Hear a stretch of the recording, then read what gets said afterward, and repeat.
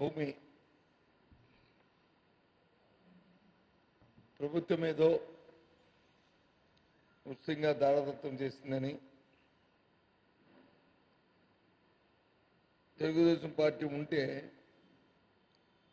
ఎంతో ఉద్ధరించేవాళ్ళని, ప్రభుత్వానికి లాభం చేకూర్చేవారని, ఇప్పుడు దాని మీద నిర్ణయాలు తీసుకోకపోతే మేము స్వాస్థ్యంగా ధర్నాలు చేస్తామని వివిధ రకాలుగా ఏవో వారికి వచ్చినట్టుగా వారు ప్రభుత్వం మీద విమర్శలు చేస్తూ వారి కడుపులో ఉన్న బాధను అంతటినీ కూడా వెళ్ళగొప్పుతున్నారు. ఈనాడు పత్రికల్లో కూడా ఒక హాఫ్ పేజీ ఒక 300 పేజీని కూడా దానికి కేటాయించారు. వాస్తవాలు పాపం చంద్రబాబు నాయుడు చేసిన అఘాయిత్యం, ఈ వ్యవహారంలో చంద్రబాబు నాయుడు గారు ప్రభుత్వం తీసుకున్న నిర్ణయాలు కానీ, స్వయాన్న చంద్రబాబు నాయుడు గారు తీసుకున్న అఘాయిత్యం కానీ వారి నోటీసులో లేకపోవచ్చు, లేదా మరిచిపోవచ్చు. ఈ తెలుగుదేశం పార్టీ నాయకులు పాపం వీళ్ళ అమాయకులు వీళ్ళకి ఏం తెలుస్తుంది? ఇక్కడ ఉన్న వాళ్ళకి ఆయన చేసిన అరాచకాలు కాబట్టి వాళ్ళు తెలియక వాళ్ళు మాట్లాడుతున్న అంశం. పూర్వపరాల్లోకి వెళ్తే వాస్తవాలు తెలుసుకోవాలనుకుంటే ఏదైతే ఇప్పుడు ఎన్సీసీకి ల్యాండ్ హోల్డింగ్, ఫ్రీ హోల్డింగ్ ఇచ్చిన భూమి ఏదైతే ఉందో దాన్ని 2005వ సంవత్సరం అక్టోబర్ 10వ తేదీన మధురవాడలోని ఆ భూమి ఉంది. అది పీపీపీ మోడల్లో ఆనాటి ప్రభుత్వం, ఆ రోజు ఆ ప్రభుత్వంలో నేను కూడా మంత్రిగా ఉన్నాను. అప్పుడు పీపీపీ మోడల్లో దాన్ని వచ్చి పారదర్శకంగా టెండర్ పిలవడం జరిగింది. 6 బిడ్డర్స్ వచ్చి టెండర్లో పార్టిసిపేట్ చేశారు. అందులో ఎల్వన్గా ఎన్సీసీ సంస్థ వచ్చి షార్ట్ లిస్ట్ 6 పార్టిసిపేట్ చేస్తే నలుగురు వచ్చి షార్ట్ లిస్ట్ అయ్యారు. ఆ నలుగురిలో ఎన్సీసీ సంస్థ ఎల్వన్గా వచ్చింది. ఎల్వన్గా వచ్చి అది ఏదైతే ప్రభుత్వం నిర్దేశించిన అంశాలు ఉన్నాయో వాటిని చేయడానికి 31/12/2005 నాడు ప్రభుత్వంతో ఒప్పందం కూర్చుకుంది. దానికి సంబంధించి సుమారు 90 కోట్ల రూపాయల వరకు కూడా ప్రభుత్వానికి వచ్చి చెల్లించడం కూడా జరిగింది. ఎప్పుడు ఇది? 2005లో. ఇది ఇప్పుడు చెప్పారు కదా మీరు. ఇప్పుడు ఏదైతే ఇప్పుడు తెలుగుదేశం పార్టీ నాయకులు వచ్చి అమాయకత్వంతో వాళ్ళు చంద్రబాబు నాయుడు మీద ధర్నాలు చేస్తున్నారు, అది ఈ ప్రభుత్వం మీద కాదు, చంద్రబాబు నాయుడు మీద చేయాలి ధర్నాలు. డెవలప్ చేసి అక్కడ వచ్చి బిల్డింగ్లు కట్టి దాంట్లో కొంత పర్సంటేజ్ షేర్ను వచ్చి 16% మరి ప్రభుత్వానికి ఇచ్చి మిగతాది వచ్చి వాళ్ళు ఫ్రీ హోల్డ్ చేయాలి, అమ్ముకునేటట్లు ఆ అగ్రిమెంట్. అది ఆ రోజు తీసుకున్న నిర్ణయం. అగ్రిమెంట్ కూడా ఆ రోజు చేసుకున్నారు. ఆ 97 ఎకరాలు 30 సెంట్లు మొత్తం ఎక్స్టెంట్. దాన్ని 93 కోట్లు కూడా అగ్రిమెంట్ ప్రకారం వాళ్ళు చెల్లించిన డబ్బులు కూడా ఆ రోజు చెల్లించారు. ఆ చెల్లించడం జరిగింది. ఆ తదుపరి చేంజ్ ఆఫ్ ల్యాండ్ కూడా అది పెట్టారు. 2009లో చేంజ్ ఆఫ్ ల్యాండ్ కూడా జీవో నెంబర్ 177 ప్రకారం చేంజ్ ఆఫ్ ల్యాండ్ కూడా అనుమతులు కూడా ఇవ్వడం జరిగింది. ఇవన్నీ ఇది నేను చెప్తున్న ప్రతి అంశాన్ని కూడా అన్ని జీవోలు అథారిటీగా ఒక రాష్ట్రంలో ఉన్న మంత్రివర్గంలో మంత్రిగా, ఈ శాఖ చూస్తున్న మంత్రిగా నేను చెప్తున్న మాట ఇది. ఎవరికైనా అనుమానాలు ఉంటే దయచేసి మీ పత్రికలకి అనుమానాలు ఉన్నా, లేదు నా మాటలు విన్నే ఏ రాజకీయాలకు అనుమానాలు ఉన్నా దీని మీద మళ్ళీ వాళ్ళు దాని మీద స్పందించు నన్ను అడగచ్చు. I'm open to all. అది ఈ విషయాన్ని చెప్తాను. ఏంటి అందుకు తొందరపడిపోకు. నేను కొంత బోల్డది ఉంది. మీ బాగోదని చెప్పిన తర్వాత దాన్ని నువ్వు రెస్పాండ్ అవ్వు. చంద్రబాబు నాయుడు గారి వ్యవహారం చెప్పిన తర్వాత తెలుగుదేశం పార్టీ ప్రభుత్వం చేసిన భాగవతం చెప్పిన తర్వాత దాన్ని react I have no objection, I'm open. గంట కాదు, 2 గంటలు కాదు, అరగంట కాదు, 30 గంటలు కాదు, అంతసేపు కూర్చుంటాను ఏ విషయం మీరు అడిగినా సరే. తదుపరి ప్రాజెక్ట్ వచ్చి లేట్ అయింది, వాళ్ళు స్టార్ట్ చేయలేనప్పుడు 2013లో ఉన్న అప్పుడు ప్రభుత్వం ఆ ఒప్పందాన్ని రద్దు చేసుకోవాలని నిర్ణయించింది 2013లో. అప్పుడు ప్రభుత్వం చంద్రబాబు నాయుడు ప్రభుత్వం కాదు, ఇచ్చింది చంద్రబాబు నాయుడు ప్రభుత్వం కాదు, రద్దు చేసుకోవాలనుకున్నది చంద్రబాబు నాయుడు ప్రభుత్వం కాదు. అనుకున్న తర్వాత ఏజీకి వచ్చి దాన్ని పంపించారు. ఒపీనియన్ కోసం పంపిస్తే ఏజీ గారు ఏమన్నారంటే, వాళ్ళు ఇది రద్దు చేసే కంటే ఆర్బిట్రేషన్కి వెళ్ళండి, ఇది డిస్ప్యూట్ రెజల్యూషన్ మెకానిజం ఉంది కదా, దాన్ని సెటిల్ చేసుకోండి, అది మంచిది, ప్రభుత్వానికి మంచిదని చెప్పిన ఒక సలహా ఇచ్చారు. ఆ సలహా ఏమో అది అలా డిలే అయ్యి అది అలా ఆ స్పందనలో అది ఉంది. ఆ తదుపరి 2014లో చంద్రబాబు నాయుడు ప్రభుత్వం వచ్చిన తర్వాత 2014లో ఈ సంస్థ హైకోర్టుకి వెళ్ళింది. హైకోర్టు ఎఫిడవిట్ దాఖలు చేసింది. దీనిపై దాఖలు చేస్తే హైకోర్టు ఏమి ఇచ్చిందంటే స్టేటస్ కాని ఇచ్చింది. హైకోర్టు దాని మీద స్టేటస్ కో మెయింటైన్ చేయమని హైకోర్టు వచ్చి స్టేటస్ కో ఇచ్చింది. దానిపైన ఇచ్చిన తర్వాత ఎన్నికలు జరిగినాయి. తర్వాత ప్రభుత్వాలు వచ్చాయి. చంద్రబాబు ప్రభుత్వం నడుస్తుంది. ఈ నడుస్తుండగా 2012, 2019 సాధారణ ఎన్నికలకు 2 నెలల ముందు మ్యూచువల్ కన్సెంట్తో, అంటే ఎన్సీసీ సంస్థ, అప్పుడున్న తెలుగుదేశం పార్టీ ప్రభుత్వం ఓ మ్యూచువల్ అండర్స్టాండింగ్తో జీవో నెంబర్ MS 121 16/3/2019 ఎన్నికలకి ముందు ఒక అగ్రిమెంట్ అండర్స్టాండింగ్ వచ్చింది. ఏమైనా అండర్స్టాండింగ్ వచ్చింది? దాన్ని ఫ్రీ హోల్డ్ చేయాలి, వాళ్ళకి వచ్చి ఇచ్చేయాలి.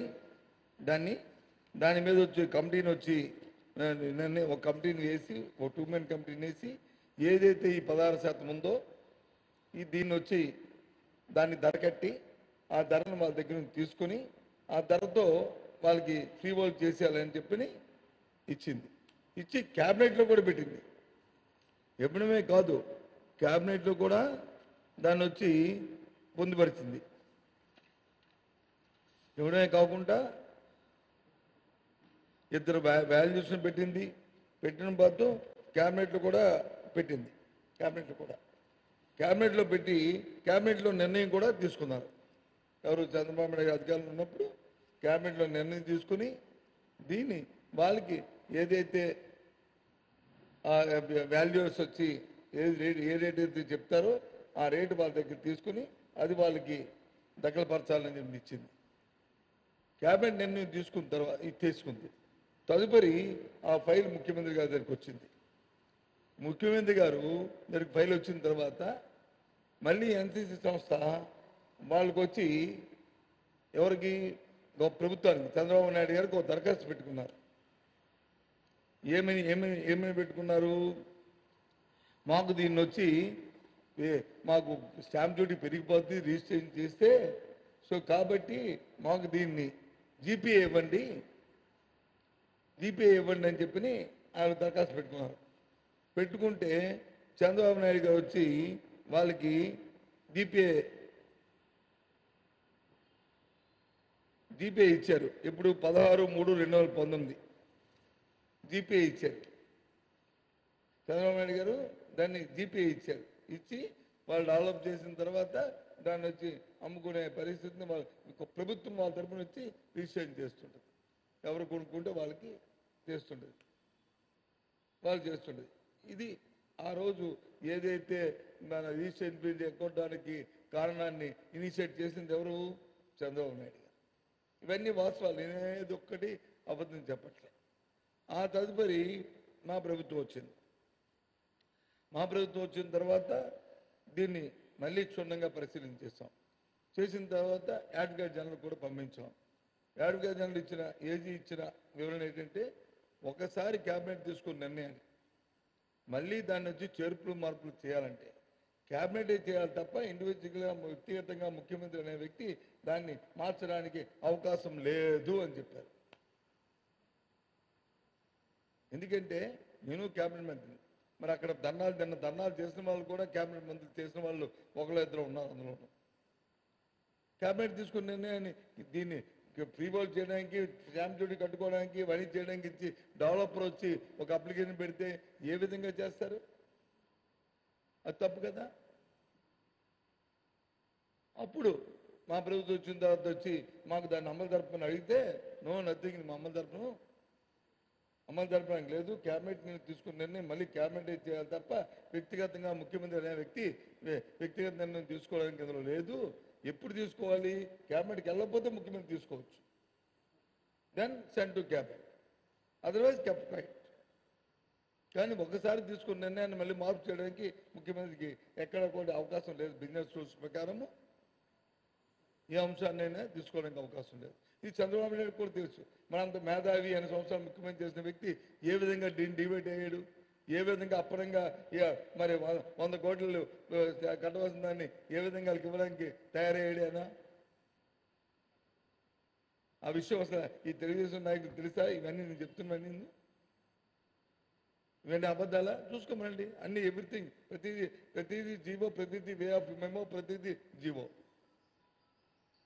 అప్పుడు మా దగ్గర అప్రోచ్ అయితే, నో నథింగ్ బాబా, అదేం జరగదు, ఈ జీపీఏలు ప్రభుత్వాలు వచ్చి మీ పేరు వచ్చి రిజిస్టర్ చేయాలి, ఏమైనా జరగవు.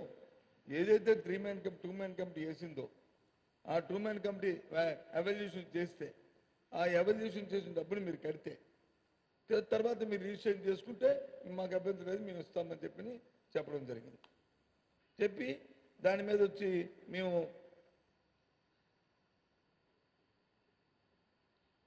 జీవో నెంబర్ 67 67 జీవో నెంబర్ 67ని మేము వచ్చి రిలీజ్ ఇచ్చాం, ఆర్డర్ ఇచ్చాం. ఏమని? ఇది ఈ ఆదేశం 67 జీవోతాలకి ఏంటి, ఏదైతే చట్టం ఉందో చట్ట ప్రకారం జరగాలని, చట్టాన్ని డివైడ్ చేయడానికి వీల్లేదని ఒక ఆర్డర్ను కూడా వాళ్ళకి ఇచ్చాం.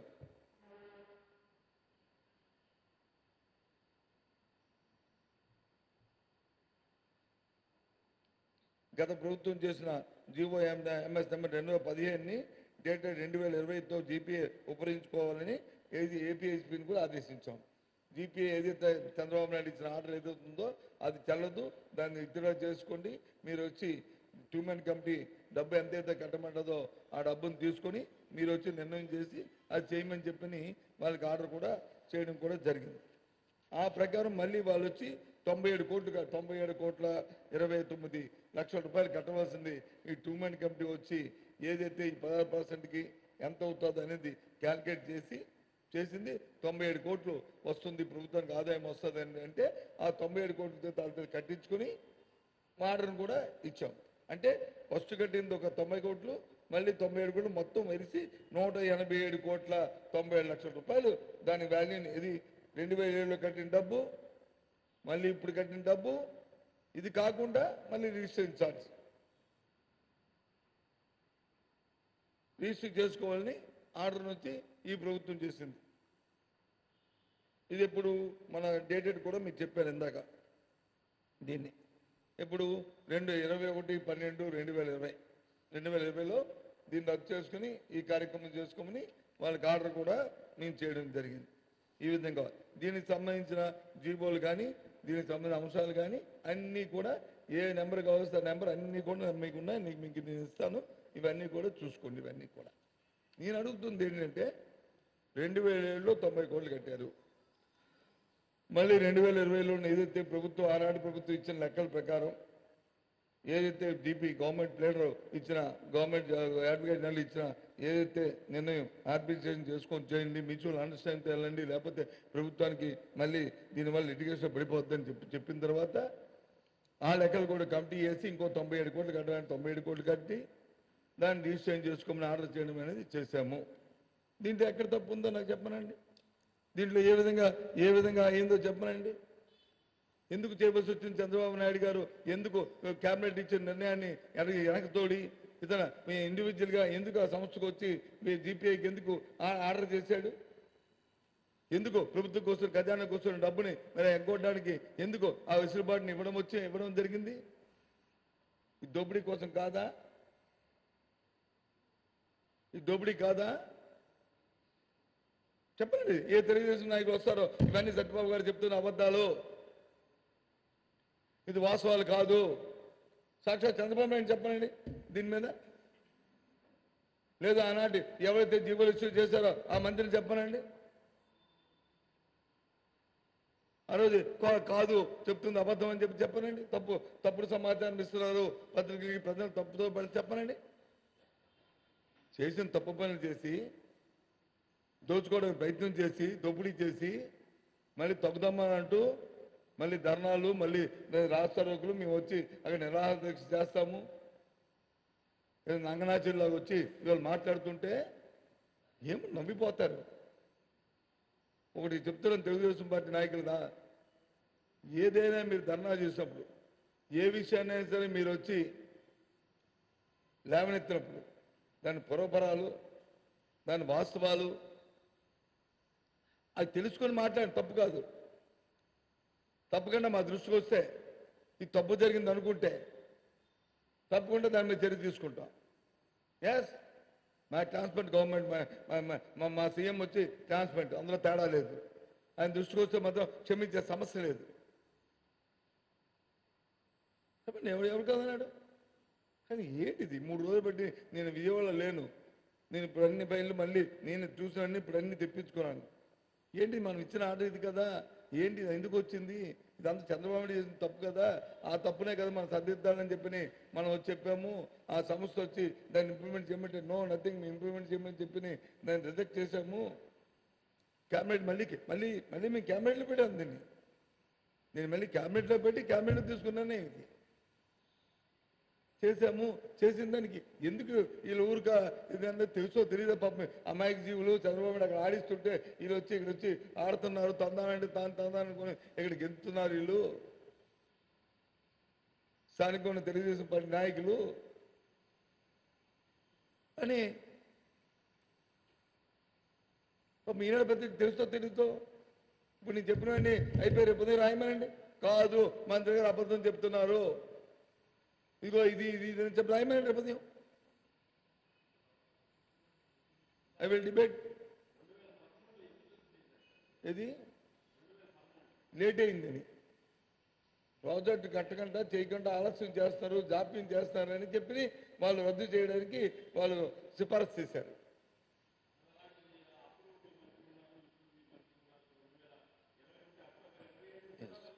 మంచి మంచి మంచి మంచి ప్రశ్న వేశారు, మంచి ప్రశ్న వేశారు. వేసిన తర్వాత ఏమి ఇచ్చాడు? ఇది ఇలా రద్దు సోమోటుగా రద్దు చేస్తే ఇది లిటిగేషన్కి అయిపోద్ది, ఇబ్బంది వస్తుంది, కాబట్టి దీని మీద ఉభయలు కూర్చొని చర్చించుకొని ఒక ఆర్బిట్రేషన్ దానికి ఉన్నది కదా, దానికి వెళ్ళండి మంచిదని చెప్పి ఏజీ సజెస్ట్ చేశాడు. చేసిన తర్వాత వాళ్ళు కోర్టుకు వెళ్ళారు. ఎవరు? సంస్థ కోర్టుకు వెళ్ళింది. కోర్టు ఏమి ఇచ్చింది? స్టాటస్కో ఇచ్చింది. స్టాట్స్కి వచ్చిన తర్వాత మళ్ళీ వాళ్ళు వచ్చి ఆనాడు 14లో వచ్చిన చంద్రబాబు నాయుడు ప్రభుత్వాన్ని మళ్ళీ వాళ్ళు వెళ్ళి వాళ్ళతో కలిశారు, వాళ్ళతో మాట్లాడారు. మాట్లాడిన తర్వాత అయితే మేము ఇది ఓకే అయితే మేము ఏది ఇచ్చిన డైరెక్షన్ ప్రకారం వెళ్తామని చెప్పని అండర్స్టాండింగ్ ఒక 2 man కమిటీని కాన్స్టిట్యూట్ చేశారు. ఆ వాల్యూస్ ఎంత వస్తే అంత వాల్యూస్ మీరు కట్టండి, కడితే మేము ఇస్తామని ఒక గుడ్ ఇంటెన్షన్ ఉందని ఆలోచన చేశారు. బ్యాడ్ ఇంటెన్షన్ ఎక్కడుంది? బ్యాడ్ ఇంటెన్షన్ ఎక్కడుంది? ఇచ్చిన తర్వాత క్యాబినెట్ తీసుకున్న నిర్ణయాన్ని చంద్రబాబు నాయుడు స్వదస్తీరుతో ఆయన డిబేట్ అయ్యి వాళ్ళకి జీపీ ఇచ్చాడు. ఇగో ఆ జీపీ ఇచ్చిన జీవో కూడా ఇగో జీవోఎంఎస్ఎం 121 చూడండి, చదువుతాను. The authorised signed by NCC Vizag Urban Limited has requested the government to to issue necessary orders for exempting the stamp duty for affecting the land freehold in the name of NCC Vizag Urban Infrastructure Limited Development అని వాళ్ళు request చేసుకున్నారు. ఆ request నేను consider చేసి ఏం చేశాడు, government after carefully exam of the matter here by authority vice chairman housing board APSB provide general power of పటాన్ని ఎంఎస్ఎన్సిసి Vizag limited Hyderabad వాళ్ళ పేరు పవర్ ఆఫ్ పటాన్ని ఇచ్చామని చెప్పి చేసి జీవో ఇచ్చారు. దాన్ని మళ్ళీ ఇప్పుడు మేమేం చేసాం, నో నథింగ్, దీనివల్ల ఇబ్బంది వస్తుంది, అది లాభం లేదు, రిజిస్ట్రేషన్ చేయవలసిందే, ఇలాంటి వ్యవహారాలు లాభం లేదని చెప్పి మళ్ళీ దీన్ని వచ్చి మేము వచ్చి చేయడం జరిగింది. ఇవన్నీ వాస్తవాలు కాదా చెప్పండి.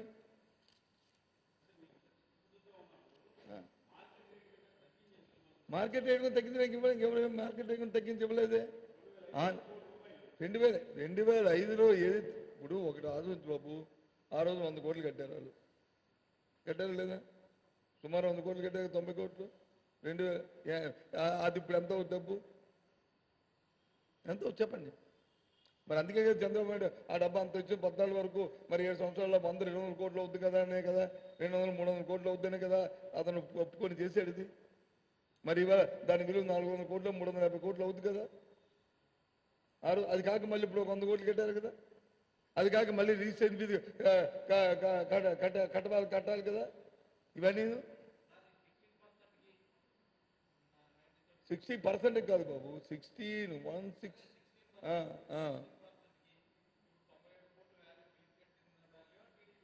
వాళ్ళు కమిటీ వాళ్ళు టీడీపీ గవర్నమెంట్లో ఏదైతే కమిటీ వేసారో ఆ కమిటీ వేసిన వాల్యూని దాన్ని మళ్ళీ రివైజ్ చేసి మళ్ళీ ఎక్కువ చేసి ఇప్పుడున్న ప్రెసిడెంట్ వాల్యూతో చేసాం. మా మనుషులు అంటే డిజిగ్నేటెడ్ పర్సన్ అంటే మనుషులు ఉండరు, డిజిగ్నేటెడ్ వేసి దాన్ని మళ్ళీ ఇప్పుడు ప్రెసిడెంట్ వాల్యూస్ ప్రెసిడెంట్ రేట్లు చేసి మళ్ళీ దానికి 97 కోట్లు ఏదైతే మొత్తం 187 కోట్లు కట్టించాం. ఇప్పుడు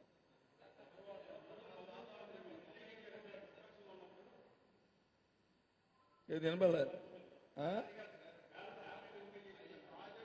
ఏది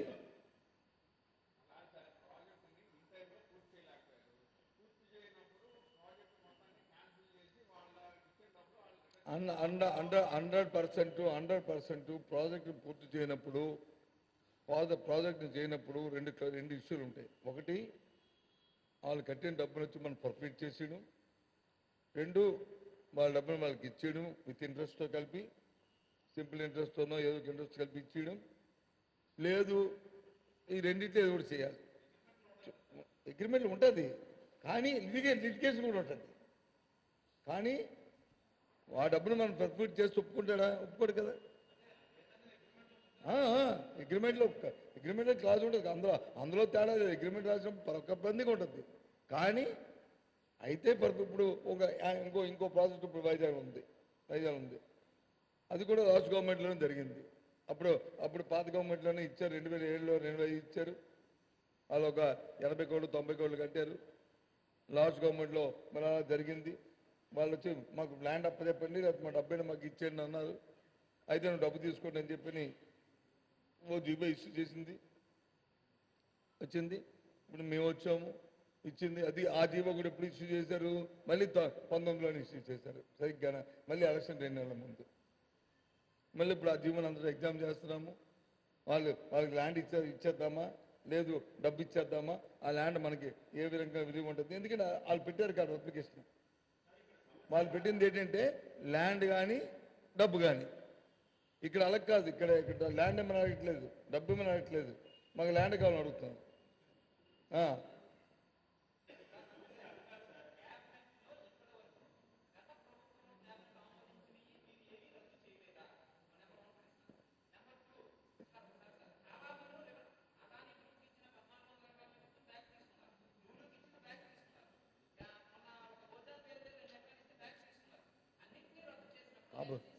పాపం ఎందుకు అంత తొందరపాటు. అందుకే మీరు అంటున్నదే, మీరు దయచేసి మీరు పత్రికా సోదరులు, మీకు మా అందరికంటే ప్రపంచంలో అందరికంటే మీకు మేధావుతనం ఉంటుంది, మీకు వెనక పెద్ద మెకానిజం ఉంటుంది. ఆ మెకానిజం ఉపయోగించుకునే అదానికి ఇచ్చిందేనా ఇదికి ఇచ్చిందేనా అందులో కానీ ఏమైనా లిటికేషన్ ఉంటే అడుపుకుంటాడా? అడుపు ఇక్కడ లిటికేషన్ ఉంది, కోర్టు స్టే ఇచ్చింది, కోర్టు స్టాటస్ కో మెయింటైన్ చేయమంది. ఇప్పుడు మనం కానీ పెట్టుకుంటే అలా ఇంకా అలా ఉంటుంది అంతే. ఏం నష్టమేముంది ఇది ప్రభుత్వానికి? ఎవరన్నా ఎవరు 1500 కోట్లు అది కాదు. నీ అంకి మీరు అయిన చూసుకుంటే 1500 కోట్లు అంటే ఎకరం 15 కోట్లు అనుకుంటే అయిపోద్ది. అది నువ్వు కొంటావో చెప్పు, నువ్వు కొంటావు ఇప్పుడు 1500 కోట్లకి? నువ్వు కాదు, ఎవరైనా బిడ్డను తీసుకురా. నేను తొందరపడి ఎక్కువగా నాతో వాదించకండి. తొందరపడి 1500 కోట్లు నువ్వు పేపర్లు రాసిస్తే తీసుకురా, బిడ్డను తీసుకురా. ఇవాళ నేను రాయి చేసి డబ్బు ఇప్పిస్తారు. ఛాలెంజ్ ఎందుక మాటలవి, తప్పు మాటలవి. నువ్వు అయ్యో ఈయన మంచి కోసం చేశాడు. ఈయన మంచి కోసం 97 కోట్లు కాదు, అది ముందు కట్టిన 100 కోట్లు. ఎప్పుడు 2007లో కట్టిన 100 కోట్లు. అవును అదే బాబు, మరి దాన్ని ఇంట్రెస్ట్ కలిపి వేసుకోవడం. ఆ డబ్బు ఈ డబ్బు కలిపి కదా నువ్వు లెక్కెట్టాలా? నువ్వు లెక్కలు లేవి.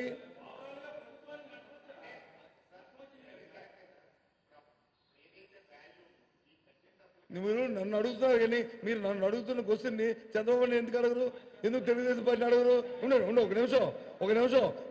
ఏమయ్యా బుద్ధి ఉందా లేదా? అన్నం తిన్నా అశుద్ధి తిన్నావా? అది అన్నం తిన్నా అశుద్ధం తిన్నావా? ముందు ఏం చేస్తారంటే ఈ ప్రెస్ మీట్ తాపి నేను అంటున్నాను. మళ్ళీ రేపు కూర్చుందాం. మళ్ళీ రేపు ఆగు, నా మాట వినండి. ఎందుకు ఆత్రుత పెట్టిపోతారు నాకు అర్థమవుతూ. ఊరి నేను కామ్గా ఉన్నాను కదా, వెళ్ళిపోను పారిపోలేదు కదా. ఎందుకు ఆత్రుత ఎందుకు? నేను ఇప్పుడు మీకు ఇచ్చిన విషయం ఏదైతే చంద్రబాబు నాయుడు చేసిన దోపిడీ, స్వార్థం కోసం తెలుగుదేశం పార్టీ చేసిన అవరోధ చేసిన దేనికోసం చేసిన అవినీతి తప్ప ఇందులో మా స్వార్థాలు లేవు. మా స్వార్థం ప్రభుత్వం తాలూకు ఇంట్రెస్ట్, ప్రభుత్వానికి నష్టం రాకూడదని, ప్రభుత్వ భూముల లిటిగేషన్లు పడకూడదని, ప్రభుత్వానికి ఆదాయాన్ని సమకూర్చాలని ఆ ఇచ్చిన క్యాబినెట్ తీసుకొని గత ప్రభుత్వం తీసుకున్న క్యాబినెట్ నిర్ణయాన్ని లిటిగేషన్లోకి వెళ్ళకూడదని చంద్రబాబు నాయుడు వ్యక్తిగతంగా తీసుకున్న నిర్ణయం ఏదైతే ఉందో అది తప్పు. అతను తెలిసి కూడా ఇలాంటి అవినీతి కార్యక్రమం చేయడం అనేది వ్యవస్థను భ్రష్టు పట్టించడమని ఇవాళ ఈ నిర్ణయం తీసుకున్నాం.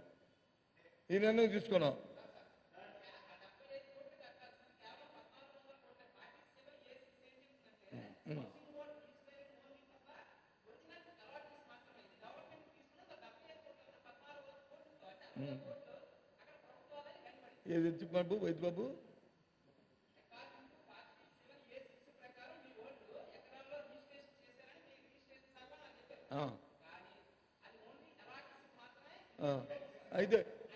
అయితే నువ్వు అంటుందేటి ఇప్పుడు? నువ్వు అంటుందేటి? ఈ 14 కోట్లు కాదు, దీనికి 75 కోట్లు 80 కోట్లు కట్టవలసి ఉంటుంది. ఇది లాస్ అయింది అనేది కదా నీ క్వశ్చన్. అంతేనా? మిగతా అంతా లేదు కదా?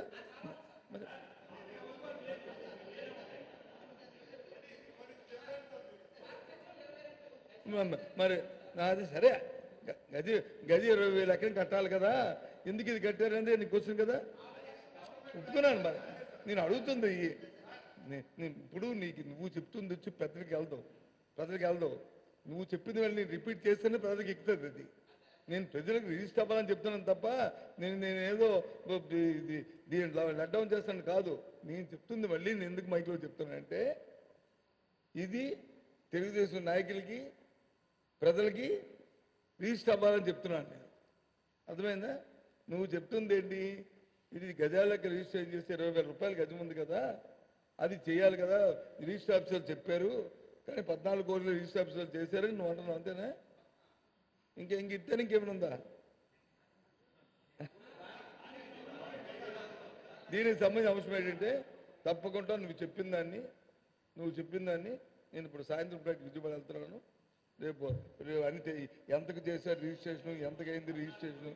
అవును, మీకు చెప్పింది ఎలాగొప్పుకుంటాను బాస్. ఇవన్నీ జీవోలు. నువ్వు జీవో ఇవ్వు, నువ్వు ఆ డాక్యుమెంట్ ఇచ్చావు అనుకో, అది ఓకే అంటాను. ఏమమ్మా నీకో కాగితం, నువ్వు అలా కాగితం నాకు ఇవ్వలేదు కదా. నువ్వు చెప్తుంది ఎందుకు తొందరపడిపోతా ఉండి విను. 100% నేను డినై చేయట్లేదు. నేను డినై చేశాను నీకు. మరి ఇంకెందుకు ఊరికే మీరు ఆఫీస్లో పెట్టుకుంటారు? నేను ఐఎమ్ ఫెయిర్ ఎద్దండ్రా.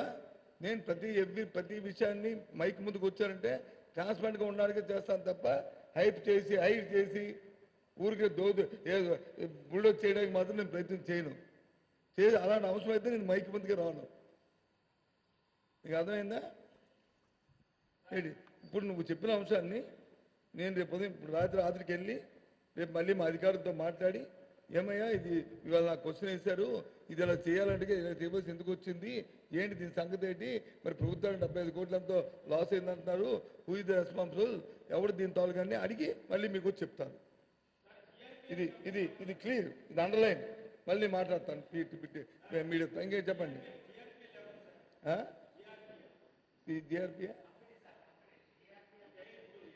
జిఆర్పి ఎవరు మాకు తెలియదు. మాకు జిఆర్పి ఎవరో తెలియదు. మేము చేసింది ఎన్సీసీకి మాత్రమే చేశాము. మాకు సింగపూర్ కంపెనీ మాకు తెలియదు. ప్రభుత్వానికి ఏ విధమైన సంబంధం లేదు. వీఆర్ కన్ఫైన్ ఓన్లీ, మా ఆథరైజ్డ్ ఓన్లీ ఎన్సీసీ. ఏది ఉండు, ఒక్క నిమిషం ఉండు, మళ్ళీ తప్పు చెప్తానంటే మళ్ళీ నువ్వు అడుగుతావు. అది ఇంటర్నల్ డిస్కషను, అది మాకు సంబంధం లేదు బాబు. ఎలాగవుతుంది? నువ్వు వాడు కమ్మేసుకున్న తర్వాత నువ్వేం పోయావో నాకే తెలుసు. కానీ ఏం చెప్పిన పాయింట్ నీకు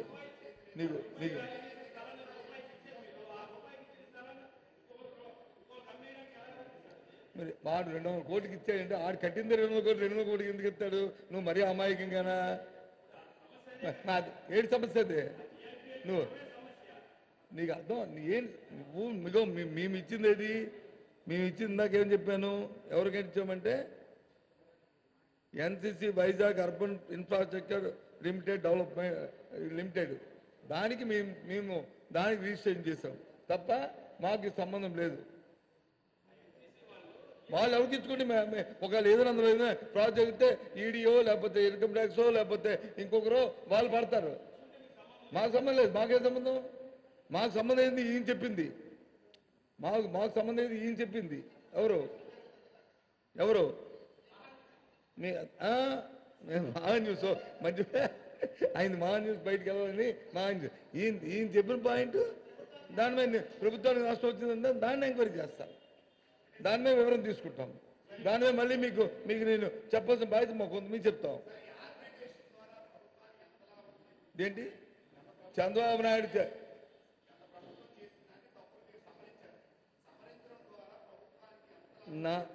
నా ఎక్స్పెక్టేషన్ ఏంటంటే ఈయన చెప్పిన పాయింట్ కానీ డిస్కస్ చేసుకున్న తర్వాత ప్రభుత్వానికి దాని కాకుండా ఈయన డిస్కషన్ పాయింట్ కానీ తీసేస్తే ఇప్పుడు ప్రభుత్వానికి 100 కోట్లు వచ్చింది. పాత కట్టింది కాక రద్దు చేయడానికి లేదు బాసు. రద్దు చేస్తే కోర్టుకు వెళ్ళిపోతాడు. ఎలా రద్దు చేసేస్తావు? ఏంటి మన ఏంటి ఈ ప్రభుత్వం ఇప్పుడు ఏది దాని పేరు పీపీఆర్ రద్దు చేశాము. ఏమైంది? మీరే కదా తప్పు పనులు, మీరే కదా పేజీలు రాశారు. మీరే కదా పేజీలు రాశారు. రాష్ట్రానికి ఇన్ని వేల కోట్ల లాస్ వస్తుందంటే మీరు అందరూ ఏం చెప్పారు? మాకు ఒంటెత్తు పొగడుతో చేశాడు, ఈయనేదో స్వాతంతో చేశాడు, ఈయనేదో దీంతో చేశాడు అని మీరే కదా అన్నారు. మళ్ళీ ఇప్పుడు వచ్చి ఇక్కడికి వచ్చినప్పుడు ఈ మాట, అక్కడికి వెళ్తే ఆ మాట. ఒక నాలుక తాటిపెట్ట నేను మాటలు మాట్లాడడానికి ఏదో పాలసీ ఉండాలి మీకు.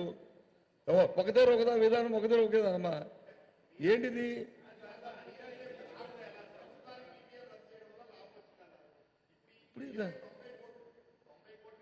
రాలేదు కదా.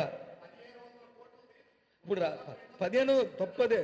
ఇగో నేను తప్పదే. మీరు 1500 కోట్లని ముద్ర వేసేసి ఊరికి పెద్దలకు వెళ్ళిపోయింది. నువ్వు 1500 కోట్లు ఎవరైనా కొంటారా చెప్పండి? నేను రేపు ఉదయం నేను చేస్తాను. ఎందుకు ఓపెన్ చేయడానికి అవకాశం లేదు కదా బాబు.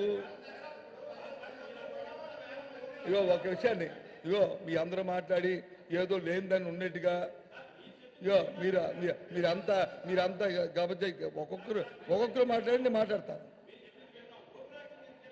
ఏది రద్దు చేసిన అవ్వదంటే ఆర్బిట్రేషన్లో ఉన్న అడ్వకేట్ జనరల్ వచ్చి ఆర్బిట్రేషన్ వెళ్ళాలని గత ప్రభుత్వం రాశాడు. ఇప్పుడు రాసిన తర్వాత నువ్వు ఎలాగెళ్తావు? మరి నీ ఓ పని చేయి, ఓ 10 రోజులు నా మంత్రి పదవి ఇస్తాను, రా కూర్చో. అప్పుడు నువ్వు వెళ్ళిపో రాసి. ఏం మాటలు ఏమి అర్థం ఉంది? ఏమైనా ఏమది అమ్మాయికి మాకు ఇంగ్లీష్ లేదా, మాకు చదువు లేదా, మేము చదువుకోలేదా, లేదా ఆలోచన లేదా మాకు? ఏం మాటలు అవి?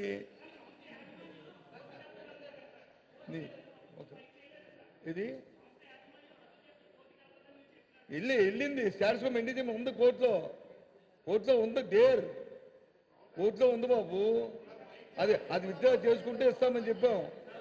అది విత్డ్రా చేసుకుంటేనే ఈ సమస్య పరిష్కారం అవుతుందని చెప్పాం.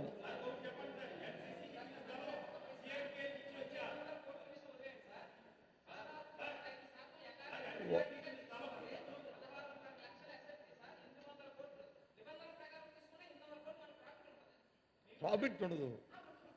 ఇది ఏం మరి మనం కన్స్ట్రక్ట్ చేసిన దానికి ఆ డబ్బులు ఇవేవి మరి పెట్ట ఫ్రీగా ఇచ్చేస్తారు వాళ్ళు. మరి ఏం మాటలది? ఏం కర్మది? అమ్మాయి నేను చదివాను, ఇంగ్లీష్ నీకు వచ్చు, నాకు వచ్చు. అవునమ్మా, 16.800 కోట్లు లాభం. ప్రాజెక్ట్ కాస్ట్ అది 16.800 కోట్లు. 800 కోట్లు వచ్చి మన దానికి వచ్చి సంబంధించి 800 కోట్లు వస్తే 90 కోట్లు అమ్మాయికి మేము. అది కాదు అవును బాబు, ఇవ్వాలి బాబు, నేను వద్దాను, కరెక్ట్ కాదని లేదు. మరి అసెంబ్లీ ఇచ్చినప్పుడు దానికి ఒరిజినల్ కాస్ట్ తీసి కదా నీకు ఇచ్చేస్తాడు. అది కన్స్ట్రక్షన్ కాస్ట్ ఇవ్వాలి కదా.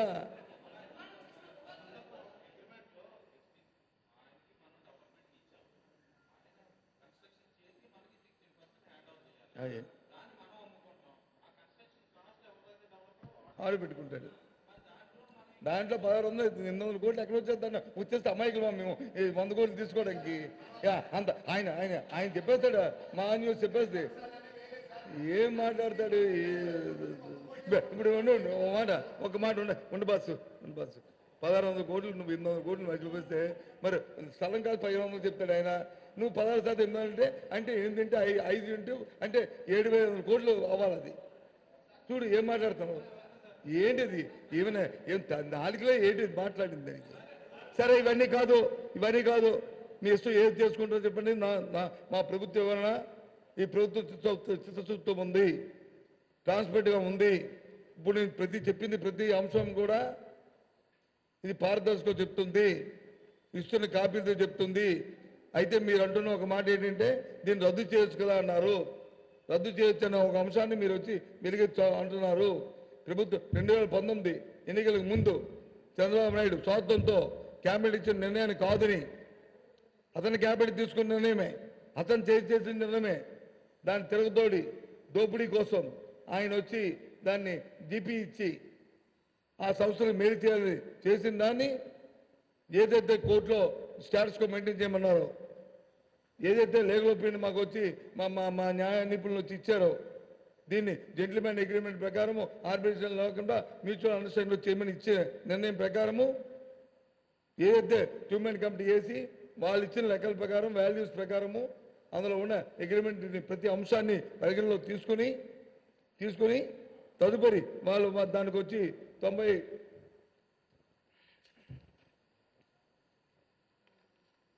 97 కోట్లు కట్టి పాత కట్టిన 2007లో కట్టిన 100 కోట్లు కాకుండా మళ్ళీ ఇప్పుడు 97 కోట్లు కట్టి దాంతోపాటు ఇంకా రిజిస్ట్రేషన్ కూడా చేసుకుని చేయమని చెప్పని ఇచ్చిన సలహా ప్రకారమే ప్రభుత్వం ఈ నిర్ణయం చేసింది. చంద్రబాబు చేసింది పూర్తిగా కూడా అసందర్భం కాబట్టి అదొక వ్యక్తిగతమైన లోపభూయిష్టమైన దోపిడీ కోసం చేస్తుంది కాబట్టి దాన్ని కాదని చెప్పి ఈ నిర్ణయం తీసుకోవడం జరిగింది అనేది మీ ద్వారా ప్రధానంగా తెలియజేస్తున్నాము. దేవి 2007లో కట్టిన 100 కోట్లు, 2007లో కట్టిన 100 కోట్లు, ఇప్పుడు కట్టిన 97 కోట్లు, దీంతో పాటు ప్రభుత్వానికి రిజిస్ట్రేషన్ మీద వస్తున్న డబ్బు. ఎందుకంటే చంద్రబాబు నాయుడు రిజిస్ట్రేషన్ కూడా ఫ్రీ చేశాడు. ఉండు నేను ఇప్పుడు ఆయన అన్నాడు కదా 75 కోట్లు లేదని. నేను నాకు తెలియదు 75 కోట్లు 14 కోట్లు అన్న నా విషయం నాకు తెలియదు. నేను అది కనుక్కుంటే ఒక 75, 80, 90 వస్తే ఆ 90 ఇది 75 కాదు. అది కాకుండా అది కాకుండా చంద్రబాబు అయితే ఎత్తుకెళ్ళిపోయింది అంతనా. ఇంకో 1500 రిలీజ్ చేసింది ఇవ్వంటే నేను ఒప్పుకోను. నాకు తెలుసు. నేను ఈ ఊర్లో పుట్టాను కాబట్టి ఇది భాష మరి ఎందుకంటే నువ్వే పెద్ద పోటుగాళ్ళ చెప్తారుగా. నేను కాదండి, నేను పోటుగాడినే. నేను ఊర్లో పుట్టాను కాబట్టి నాకు దాని విలువ తెలుసు కాబట్టి మహా అయితే కొంప మునిగిపోతే ఎకరం 5-6 కోట్ల కంటే ఎక్కువ ఉండదు. చూసుకొని మీ ఇష్టం. ఎవరికైనా ఈ ఆక్సిజన్ అంతకంటే ఎక్కువ ప్రాంతం రాదు 5-6 కోట్ల కంటే కొంప మునిగిపోతే. అది నా అభిప్రాయం. మేబీ తప్పు అయితే దాన్ని సర్దిద్దుకొని 1, 2 అటు ఇటు ఉంటుంది. నేను చెప్పినాను కానీ మ్యాక్సిమం అది అక్కడ ఉన్నది. నాకున్న ఐడియాని మీకు చెప్తున్నా. మీరు చెప్పిన 1500, 2000, 50,000 ఎక్కడ మాటలు ఇవి?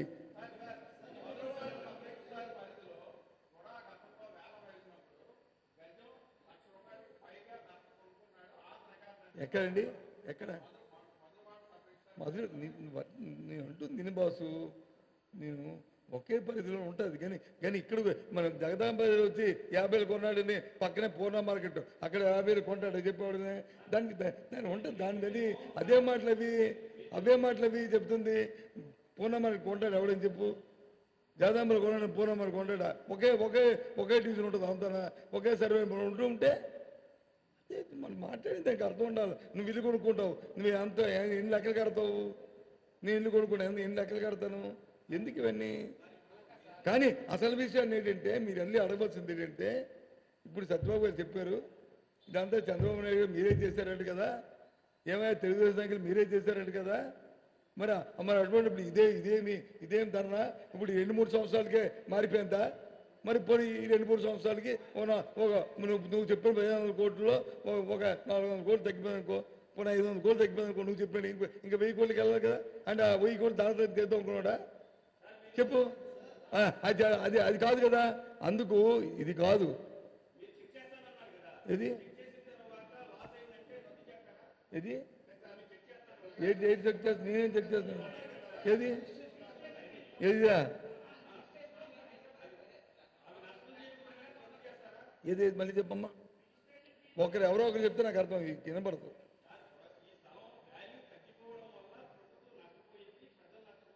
దేనికి నష్టపోయారు? దేని చెక్ చేయమంటారు? ఆయన చెప్పింది ఏంటి, నువ్వు చెప్తుంది ఏంటి? నువ్వు ఆయన చెప్తుంది ఏంటంటే, నువ్వు స్టాంప్ డ్యూటీ 75 కోట్లు 80 కోట్లు కట్టవలసింది కదండి, అది 14 కోట్లు కట్టారు కదా, మరి మిగతా 64 కోట్లు ప్రభుత్వం నష్టం కదా అని చెప్పాను. నేనేం సమాధానం చెప్పాను దానికి? అది నేను వెళ్ళిన తర్వాత పరిశీలిస్తాను, ఎందుకు అది జరిగిందో తెలుసుకుంటాను. ప్రభుత్వానికి ఎట్టి పరిస్థితుల్లో ₹1 నష్టం వచ్చేస్తే చూస్తూ ఊరుకోము, దాని మీద తగిన చర్య తీసుకుంటాము. అది నువ్వు చెప్పింది వాస్తవం అయితే అని చెప్పాను. ప్రభుత్వానికి ఏ అవకాశం అయితే చేస్తాం, రద్దు చేస్తామో లేదా డబ్బు కట్టిస్తామో కదండి, కట్టిస్తాము ఏదో చేస్తాం. కానీ నువ్వు రద్దు చేస్తానండి ఏంటిది? అంటే మీ ఇంట్రెస్ట్ వచ్చి మీరు చెప్పింది చేయాలనా?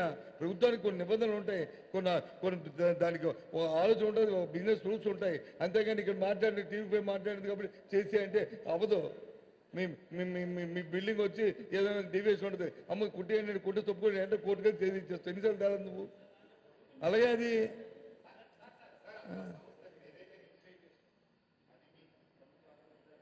ఎన్సిసి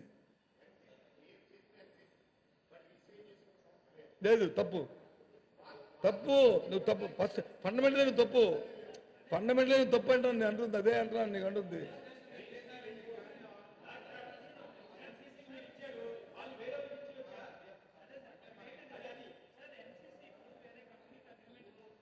సార్ ఇగో ఓ పని తెలిసినోడికి ఇగో ఎప్పుడైనా మాట పెడుతున్నావు. ఒక బ్రదర్ ఆయనకు వస్తే ఆన్సర్ ఇచ్చేస్తాను, తర్వాత నీకు ఇస్తాను. ఏమనుకో. I'm sorry. ఈ క్వశ్చన్ కొంచెం ఏం చేయి. నువ్వు నువ్వు అయిపోయిందా? నువ్వు చెప్పు. నీకంటే కొద్దిగా ఇంటెలిజెంట్. ఇంకో 2 యాడ్ చేస్తా. చెప్పు.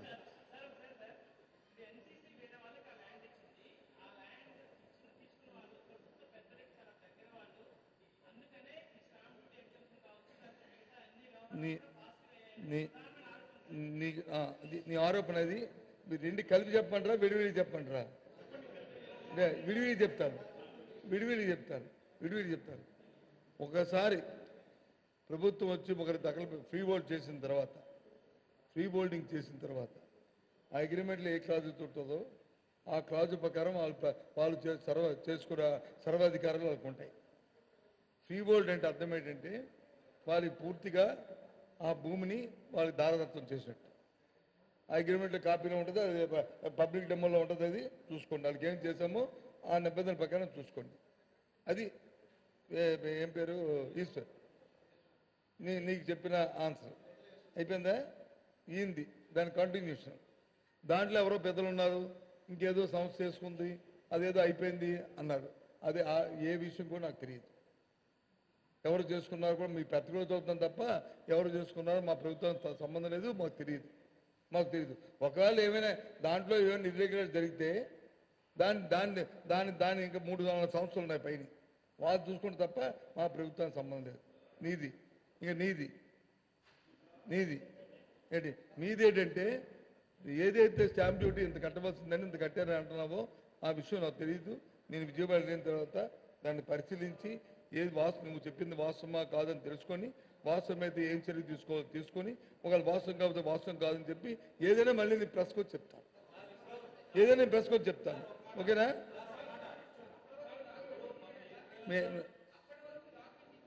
ఇది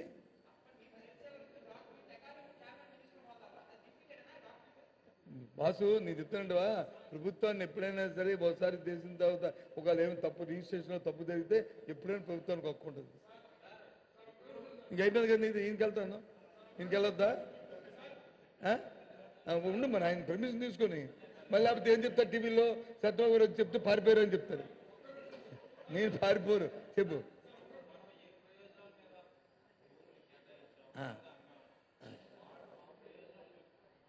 తప్పకుండా నేను వేరే వాళ్ళకి అమ్మొచ్చా లేదా అనేది కాదు క్వశ్చన్. వేరే నువ్వు ఫస్ట్ క్వశ్చన్ ఒక ఫస్ట్ ప్రశ్నకి వ్యాలిడ్ తప్ప రెండో ప్రశ్నకి లేదు. ఫస్ట్ ప్రశ్నలో రెండో ప్రశ్న ఇంప్లీడ్. ఏదైతే ప్రభుత్వం వచ్చి ప్రయోజనాలకి వచ్చి దేనికైతే డాక్యుమెంట్ రిజిస్టర్ చేస్తాం, ఫస్ట్ ఇచ్చిన ప్రయోజనం వచ్చి పీపీ మోడల్, రెండో ఇచ్చింది వచ్చి ఫ్రీ వరల్డ్. అప్పుడు దాంట్లో ఏదైతే రిజిస్టర్ చేసామో ఆ ప్రయోజనాలు ఆ ప్రకారం వాళ్ళు చూసుకుని సర్వ హక్కులు వాళ్ళకు ఉంటాయి. ఆ చదువుకో, ఆ డాక్యుమెంట్ చదువుకో. మరి ఇన్ని చదివినా చదవలేదు నువ్వు. ఆ చదువు తెలుస్తుంది. నువ్వు చెప్పు. ఏది?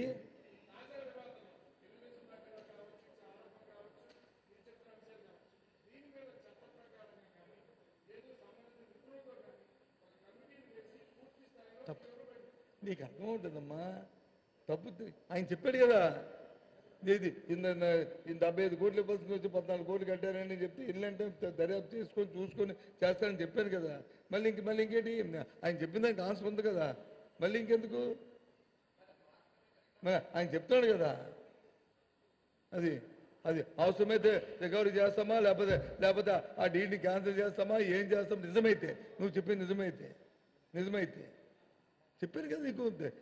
అథారిటీకి చెప్తున్నాను కదా. నిజమైతే నువ్వు చెప్పింది పరిస్థితి చెప్పాను కదా. నేను అబద్ధం చెప్పలే కదా. నువ్వు ఆ ఇంగ్లీష్ వచ్చు కదా బాసు మీ వాళ్ళకి. ఆ డాక్యుమెంట్ తీసుకు చదువుకోవచ్చు కదా. మరి ఎందుకు మరి చెప్తే మీరు నమ్మరు కదా. మరి ఇప్పుడు ఏమని చెప్పాను, నమ్మారా? నువ్వు నమ్మిన నాకు అనవసరం. నేను ప్రజలకు ఇస్తాను గ్యారంటీ. ఉల్లగిస్తే మాత్రం చర్య తీసుకుంటాం. అదే ఆయన అడిగాడు కదా, బ్రదర్ అడిగాడు కదా. స్పిరిట్ ఆఫ్ డాక్యుమెంట్ ఏదైతే రిజిస్టర్ చేస్తామో దాంట్లో డైవర్ట్ చేసి ఒప్పుకోమే. అది దాంట్లో డిసైడ్ ఇది కాదు. అది ఫ్రీ బోర్డ్ ఇచ్చిన తర్వాత దాంట్లో వాళ్ళు ఏమేమి చేసుకోవచ్చు అని రాసి ఉందనుకో, మనం ఏం చేయలేము. ఏది మిస్ అవ్వం.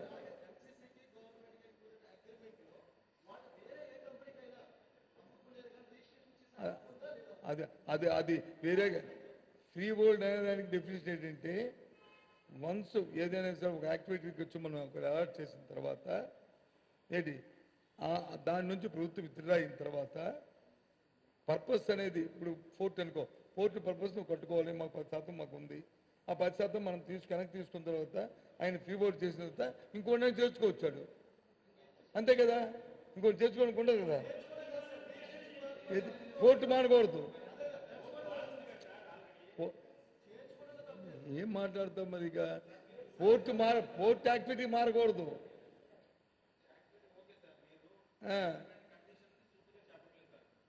నేను అగ్రిమెంట్ కండిషన్ మీరు చదువుకోనే కదా, మీరు తెలుసు కదా అగ్రిమెంట్ కండిషన్. నేను చెప్తే మాత్రం మీరు కాదంటే రెడ్డి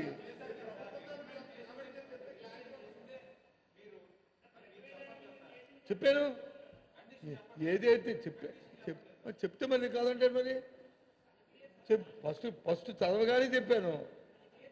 పీపీపీ మోడల్లోనూ ఏడి అక్కడ వచ్చి బౌలు అంతస్తు అపార్ట్మెంట్స్ కట్టి వాటి ఇవ్వడానికి దాని మీద వచ్చి కొంత భాగాన్ని వచ్చి గవర్నమెంట్కి ఇవ్వడానికి కొంత డబ్బుని 93 కోట్ల రూపాయలు డబ్బు కట్టడం, దాంతోపాటు 16% కట్టడం వచ్చి ప్రభుత్వానికి వచ్చి మరి ఇన్ని సంవత్సరాల్లో వాళ్ళు ఇవ్వడం, అవన్నిటినీ కూడా లెక్క కట్టిన దాన్ని గత ప్రభుత్వంలో వచ్చి ఫ్రీ బోర్డుకి వచ్చి ముందు మన 13లో ఉన్న కిరణ్ కుమార్ రెడ్డి ప్రభుత్వంలో దాన్ని రద్దు చేయడానికి రద్దు చేసి ఆలస్యమైన రద్దు చేశారు. తర్వాత 14 చంద్రబాబు నాయుడు వచ్చి మళ్ళీ దాన్ని వాళ్ళు కోర్టుకు వెళ్తే వాళ్ళు దాన్ని పునరుద్ధరించి దాన్ని ఫ్రీ బోర్డ్ చేయడానికి క్యాబినెట్ డెసిషన్ తీసుకున్నారు. తీసుకున్న తర్వాత చంద్రబాబు నాయుడు వచ్చి దాన్ని డివైట్ అయ్యి ప్రభుత్వం కోసం ఆదాయాన్ని గండి కొట్టి దాన్ని వచ్చి పౌరపాఠాన్ని ఇవ్వడానికి వచ్చి జీవోని ఇష్యూ చేశాడు. 121 జీవోని ఇష్యూ చేశాడు. ఆ తదుపరి వచ్చాడు ఇప్పుడు 19 2 నెలల్లో ఇంక ఎలక్షన్ వస్తానుగా చేశాడు. ఆ తదుపరి వచ్చిన మా ప్రభుత్వం దగ్గరికి వచ్చి ఈ లిటిగేషన్లో ఉన్న దీన్ని మా దృష్టికి వస్తే దాని మీద పరిశీలించి క్షుణ్ణంగా దాన్ని వచ్చి ఎగ్జామ్ చేసి దాని తర్వాత దాని మీద వచ్చి చేసిన తర్వాత మేము దీని ఫ్రీ బోర్డుకి మేము దీనికి ఒప్పుకోము, ఏది పోరాపడడానికి ఒప్పుకోము, జనరల్ జీపీకి ఒప్పుకోము, మేము ఫ్రీ బోర్డుకి ఒప్పుకున్నాం తప్ప దీనికి ఒప్పుకోము. ఫ్రీ బోర్డు ఇస్తే ఏమవుతుందంటే దీని డబ్బుతో పాటు రిజిస్ట్రేషన్ ఛార్జ్ వస్తుంది ఉద్దేశంతో మేము దాన్ని చెప్పడం. ఆ ప్రకారం సో జీవో నెంబర్ కూడా ఉందా చెప్పాను మీకు. ఆ జీవో ప్రకారం మేము వచ్చి నిబంధనల ప్రకారం మీరు చేయండి అని చెప్పి రిజిస్టర్ డిపార్ట్మెంట్కి, రెవెన్యూ డిపార్ట్మెంట్కి మేము ఆ ఇష్యూ చేశాము. ఇది జరిగిన వాస్తవాలు. ఇప్పుడు మీరు కొత్తగా ఒక విషయాన్ని తీసుకొచ్చారు నా దృష్టికి. ఏది సార్, మీరు ఇచ్చిన ఆర్డర్ వచ్చి డివైట్ అయ్యారు. మీరు ఇచ్చిన ఆర్డర్లో వచ్చి డిపి ప్రకారం అయితే అక్కడ వచ్చి గజాల్లో చేయాలి కదా, దాన్ని ఎందుకు చేస్తారని మీరు ఇప్పుడు నన్ను కొత్తగా మీరు అడుగుతున్నారు. దాన్ని పరిశీలించి మీరు చెప్పింది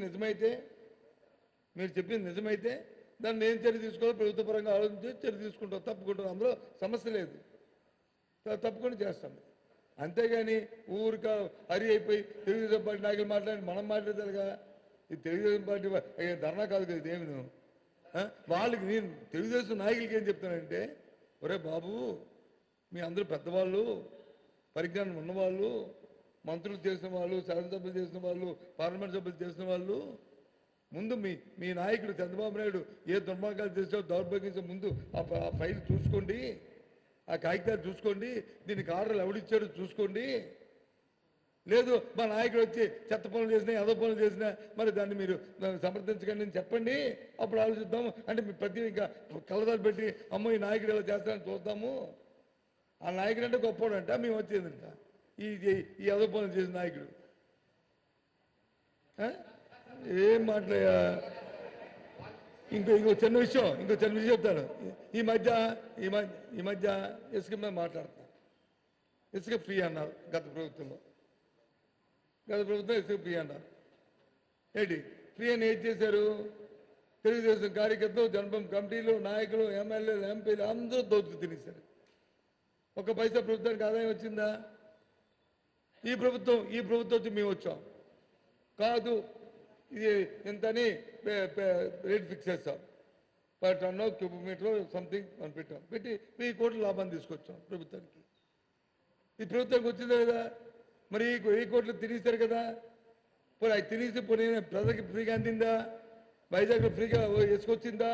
మీ ఇల్లు కట్టుకుంటే మీకు ఫ్రీగా ట్రాన్స్పోర్ట్ ఛార్జీకి ఎక్కడ వచ్చిందా మీకు? ఇలాగే ఉంటుంది వ్యవహారం చూస్తే.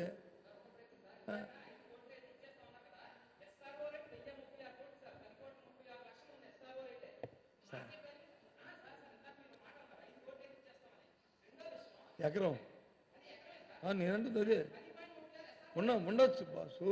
నీకు అంటుంది దానికి ఎప్పుడు 10-30 ఎస్ఆర్ రేటు ఉంది. ఇది మరి ఎకరానికి ఎన్ని కేజీలు వస్తుంది? డెవలప్ చేస్తే ఎంత వస్తుంది? 2300 వస్తుంది. మరి గజం అక్కడ ఎంత అమ్ముతుందో చూసుకోండి, దాని ప్రకారం లెక్కెట్టుకోండి. అది లెక్కెట్టుకుంటే అప్పుడు కదా నీకు రేటు వస్తుంది.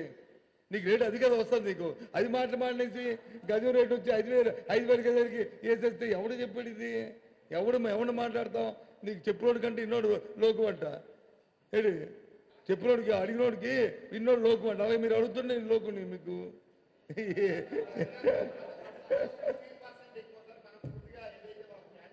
ఏది ఆక్యుపైడ్ మైండ్ మానేసి ఫ్రీ మైండ్కి రా, అప్పుడు నన్ను అడుగు.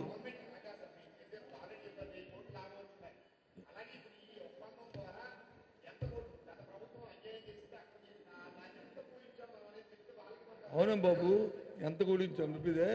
గత ప్రభుత్వం వచ్చి 100 కోట్లు వాళ్ళు కట్టినప్పుడు దాన్ని చంద్రబాబు నాయుడు దేనికోసం చేశాడు? 100 కోట్లకి మళ్ళీ డబ్బు ఇవ్వాలి. అప్పుడు 300 కోట్లు 400 కోట్లు వాళ్ళు తిరిగి బకాయితే వాళ్ళకి ఇంట్రెస్ట్ కలిపి ఇస్తే అవుతుంది. అది కాకుండా దీన్ని ఫ్రీ వరల్డ్ చేద్దామని ఉద్దేశంతో చేశాడు. ఆ ఫ్రీ వరల్డ్కి వచ్చి ఒక రేట్ని వచ్చి అది అరేంజ్ అవ్వలేదు. అవ్వకుండా జీపీఏ చేశాడు. రిజిస్ట్రేషన్ ఛార్జీ పోయింది 100 కోట్లు 75 కోట్లు ఈయన చెప్తున్నాడు. అది కాకుండా 97 కోట్లు మనం కట్టవలసిన ఈ 97 కోట్లు ఇది ప్లస్ ఆ 100 కోట్లకి ఇంట్రెస్ట్ కలుపుకుంటే అదో 300-600 కోట్లు, మొత్తం ఒక 600-700 కోట్లు గవర్నమెంట్కి వచ్చాడు కదా. డైరెక్ట్ ఇండైరెక్ట్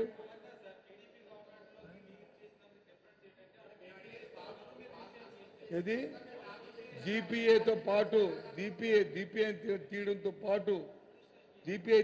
పాటు 2-man కమిటీ ఏదైతే మేము వాల్యూ ఫిక్స్ చేసిందో వాల్యూ వాళ్ళంతా 60-20-30 కోట్లు చేశారు. దాంట్లో ఎంత కట్టించారు చెప్పు? అదే మరిగో అది పని చేయి.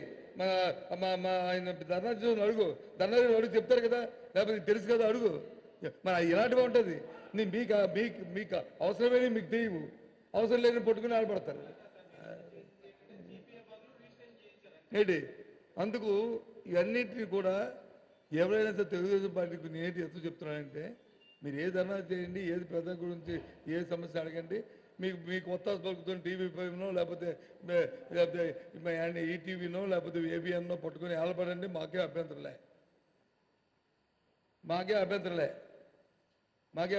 కానీ ఎందుకంటే మళ్ళీ వాళ్ళకు పాపం మీరు అరుస్తుంటే ఇది చూపెడుతుంటే ప్రజల దగ్గర ఇద్దరు కలిపి ఎగతాళికి వస్తున్నారు మీరు. అది నా పాయింట్. అది ఎగతాళికి రాకండి, నవ్వుల పాలు అవ్వకండి దయచేసి. మీరు క్షుణ్ణంగా దాని మీద ఇంట్రెస్ట్ చేయండి. ఇప్పుడు మీరు చేయరు. మీ పెద్దలు ఉన్నారు కదా, ఎడిటర్లు లేకపోతే సీనియర్ ఎడిటర్లు జూనియర్ ఎడిటర్లు 10 ఉంటాయి కదా, ఆన్లైన్ యాక్సెస్ చేయమండి. చుయ్యాను కానీ అట్టో అమ్మ నాకు అట్టో అనుకొని తయారైపోకండి ఏంటి. అందుకు రెడీ ఏంటి. కాబట్టి ఇప్పుడు నేను చెప్పాను కదా, ఇవన్నింటినీ మీరు ఎక్సర్సైజ్ చేయండి. జీవోలు వచ్చి అన్నీ మీకు ఇస్తాను, అందరికీ ఇస్తాను.